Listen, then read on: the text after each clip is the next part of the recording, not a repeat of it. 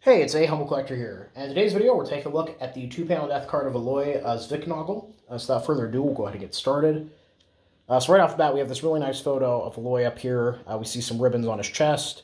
Then moving down to the bottom, in prayer to the pious memory of our only son and brother, the good young man Alois Zwicknagl from Primeichel, a baker in Munich, who, as an infantry Unteroffizier, storming at the head of a group near Gobiaty, and then we have in parentheses here, Bialystok, died a heroic death for the fatherland on June 28, 1941, at the age of 23 and a half years. He's buried in a military cemetery near Gobiaty. Now, I was actually able to find Alois' casualty record. We'll go ahead and put that up on the screen.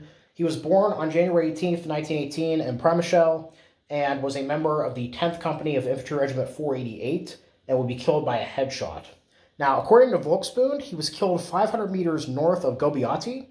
So, given the fact that we have up here that he died storming at the head of a group, it looks like they were trying to assault the town and he was killed at the head of his men there.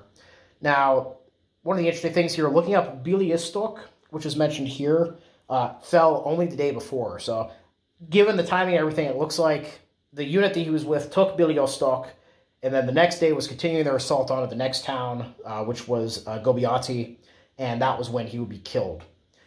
And his unit was part of the 268th Infantry Division.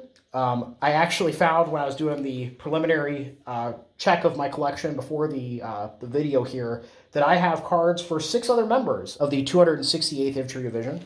So we'll go through them here fairly quickly. Ludwig Mondliger, who was a Gefreiter in the 14th Company of Infantry Regiment 488, who died in Dubrovka, Russia on September 28th, 1941. Hermann Brockel, who was an Obergefreiter in the 12th Company of Infantry Regiment 468, and would die of pneumonia in Königsberg on January 25th, 1942. Albert Meyer, who was a Gefreiter in the 2nd Company of Infantry Regiment 488, would die of a headshot near Novaya Perevnia on February 19th, 1942. Mikkel Hammerl, who was a Funker in Nachrichten or Communication Abteilung 268, would die in Maloye Vasilkovo on April 21st, 1942.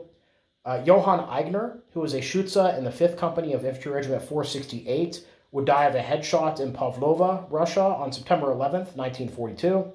And Georg Meyerhofer, who was a member of the 5th Battery of Artillery Regiment 268, would die from an artillery shot which hit both of his feet on Slusna, Russia on August 7th, 1943. So obviously the 268th Infantry Division was taking heavy casualties throughout their fighting on the Eastern Front.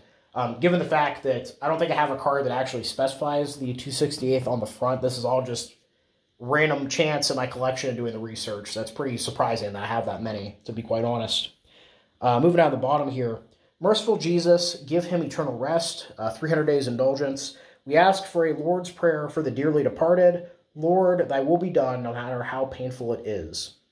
And then moving to the back of the card here, we have, my Father, if it is possible, let this cup pass from me, my Jesus, mercy.